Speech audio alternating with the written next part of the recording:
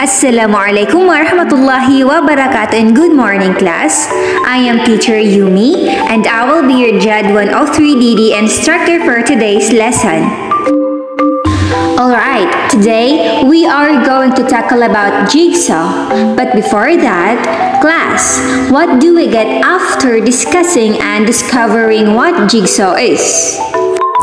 Okay, so after this lesson, you will be able to discuss jigsaw as an instructional strategy.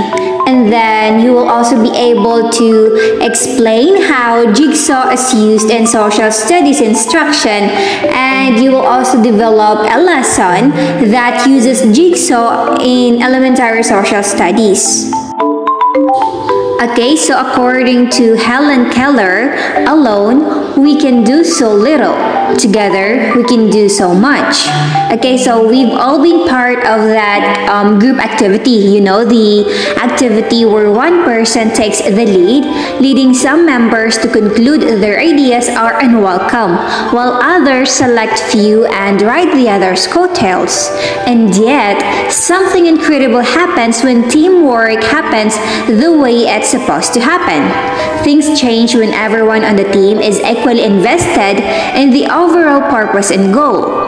So you find yourself working faster, finding mistakes more easily, and innovating better.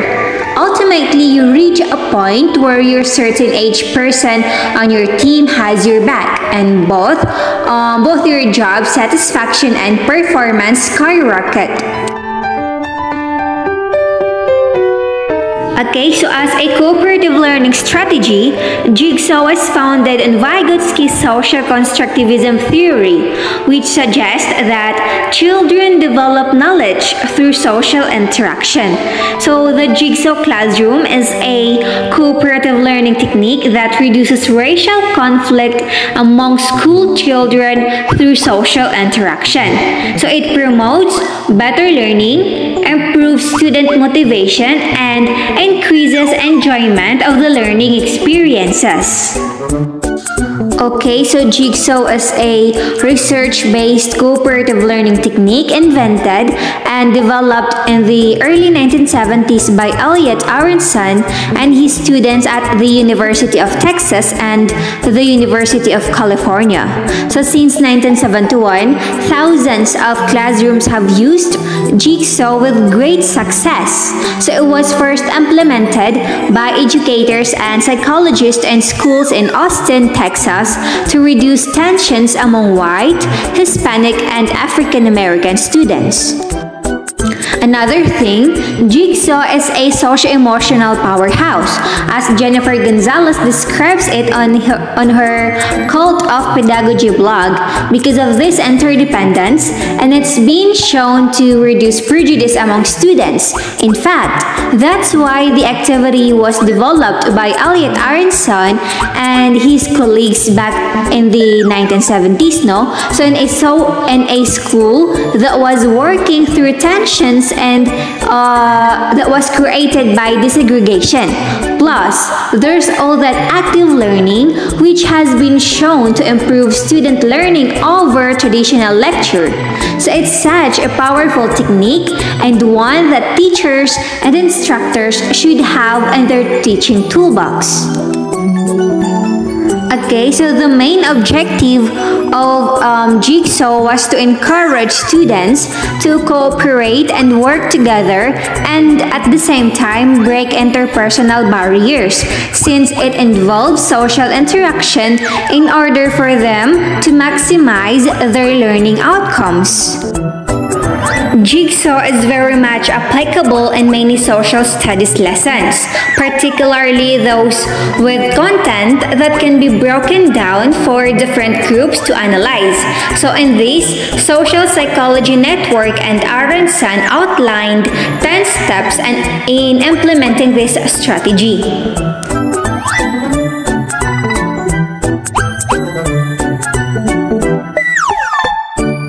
Okay, so for the step 1, you have to divide the students into 5 or 6 person jigsaw home groups. So the groups should be diverse in terms of gender, ethnicity, race, and ability. Step 2, appoint one student from each group as the leader. So initially, this person should be the most mature student in the group. For the step 3, divide the day's lesson into 5 or 6 segments.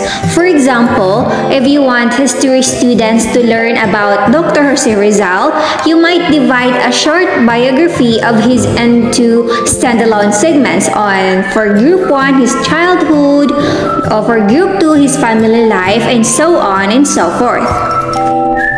Step 4, assign each student to learn one segment. Only one segment ha. Make sure students have direct access only to their own segment.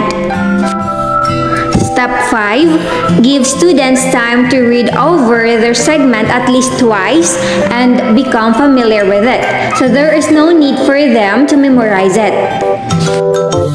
Step 6, form temporary expert groups by having one student from each jigsaw home group and then join other students assigned to the same segment. So give students in these expert groups time to discuss the main points of their segment and to rehearse the presentations they will make to their home jigsaw group.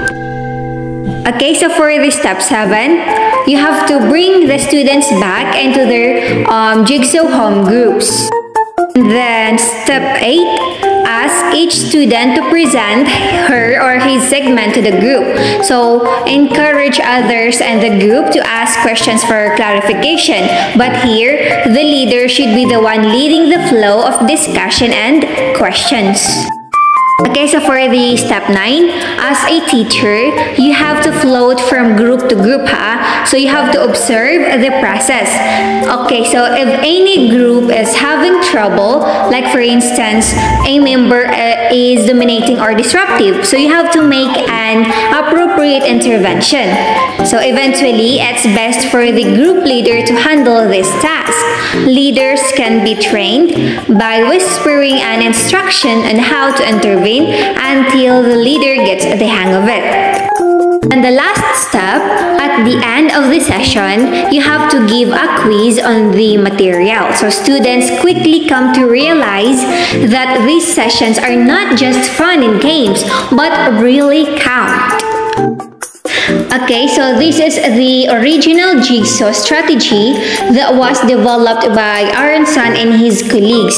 So later in, different versions of the strategy were advanced by other educators then. So thus, jigsaw 2, 3, and 4 were born, which varied the mode of grading and inserted some steps such as group review and reteaching in the process. Okay, so the jigsaw strategy is preferred by many educators because it has many benefits in the classroom. So a study conducted by Hans and Berger on 2007 showed that after implementing jigsaw, it demonstrated that students have increased feelings of autonomy and intrinsic motivations. It also promotes personal accountability of learning since students are required to master their segments independently and eventually share it with their group mates. And then the last one, this jigsaw strategy encourages group collaboration with students knowing that their information and understanding will not be complete without working and communicating with their peers. Moreover, jigsaw instills a sense of ownership in learning, especially with the teacher acting as a mere facilitator instead of a direct transmitter of knowledge. Okay, so there are some tips in applying this strategy, no? The first one, you have to emphasize that each member has a valuable contribution to the group. So this will minimize the chances of smart students dominating the discussion while less able students talk less. So you can also rotate the leadership so that all students will be given the opportunity to lead the discussion. The second one, you have to ensure that the given materials are equal length and difficulty so that they can be mastered by all students within the given time limit. So if this is not possible, you have to assign the materials based on the students' abilities. And then the third one, and the last one, in some cases, teachers skip the formation of expert groups, believing that individually mastering the segment is enough. However, expert group is helpful, especially in clarifying points which some students might find difficult to understand. So as much as possible, you have to allow sufficient time for interaction among expert groups to ensure rich and deep discussions among students. Okay, so assuming that you are teaching Araling Panlipunan for grade 6 and your lesson is about mga pangunahing pangkat etniko sa Mindanao. So to make the day's lesson more meaningful and interactive, all you have to do is apply the JIGSAW strategy.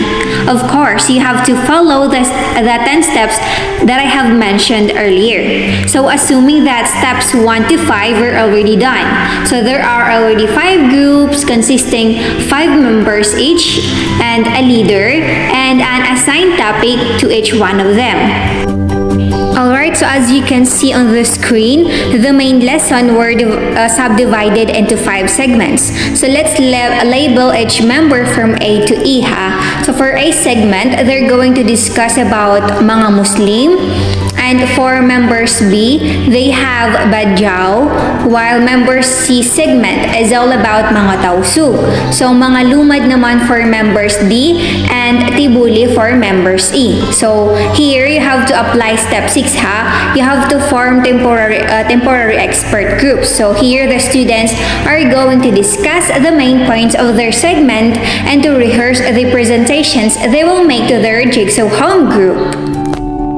So, and then you have to apply steps 7 to 9. So you have to bring the students back into their JIGSAW home groups and then let them share what they have learned from their expert group members.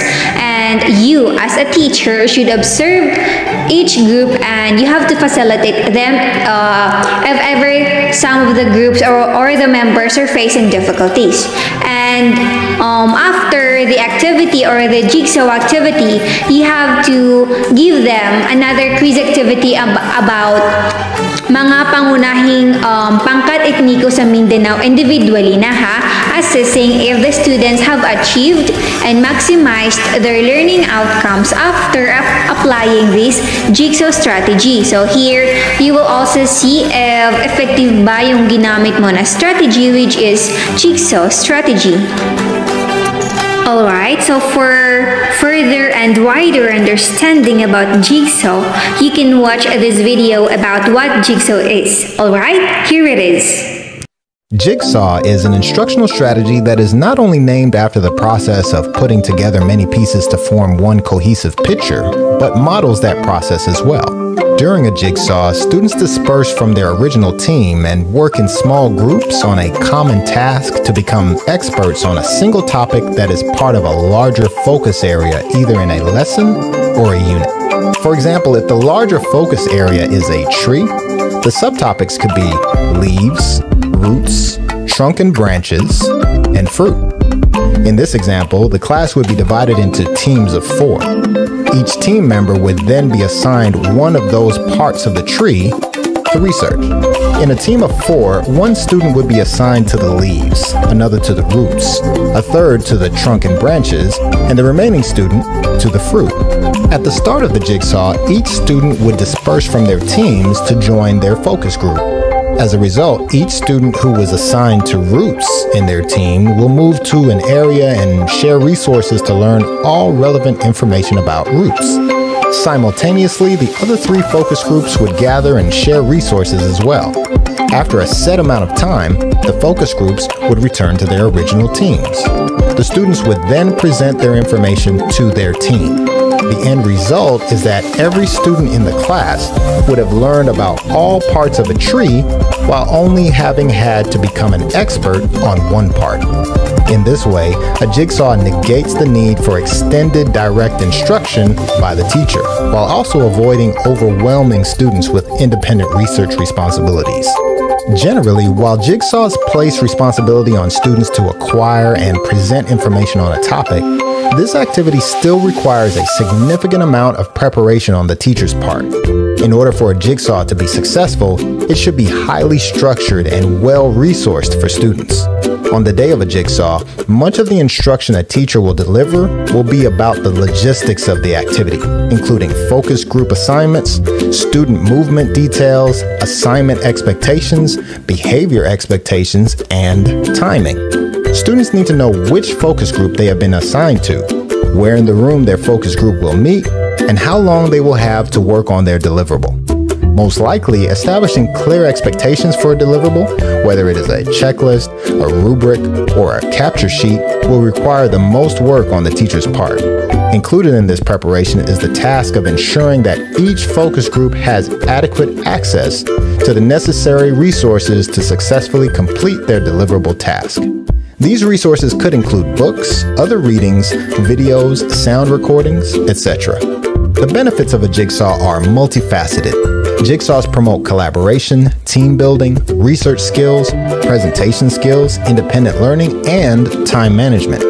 The final key component of a jigsaw is the teacher's responsibility to ensure that every student has access to and can access the information that the class is expected to know for any future performance tasks. Closing a jigsaw without some sort of whole class review and reflection is a common pitfall, especially since this is one activity that can easily take more time than was originally intended. That being said, when utilizing the jigsaw strategy, it is important to understand the time constraints of class periods and proactively plan for the possibility of the activity lasting more than one day. Ensuring content standards are met should not be sacrificed due to time, nor should the process of allowing students to develop and practice transferable skills. Jigsaws are often seen as time savers in the classroom, which has the adverse effect of cutting this rich activity short. However, the value of a jigsaw should instead be placed on the simultaneous skill development and content knowledge growth that it promotes in order to allow the class time necessary to make the most of this robust strategy. When jigsaws are practiced regularly, students become accustomed to both the process and expectations, thus improving the overall outcome of the activity as well as student buy-in. See you later. And that's all for today's lesson. But before finally ending this session, let me know if you have any questions or clarifications about Jigsaw. Please feel free to comment down below. Once again, this is your teacher Yumi. Thank you and let's call it a day. Assalamualaikum warahmatullahi wabarakatuh.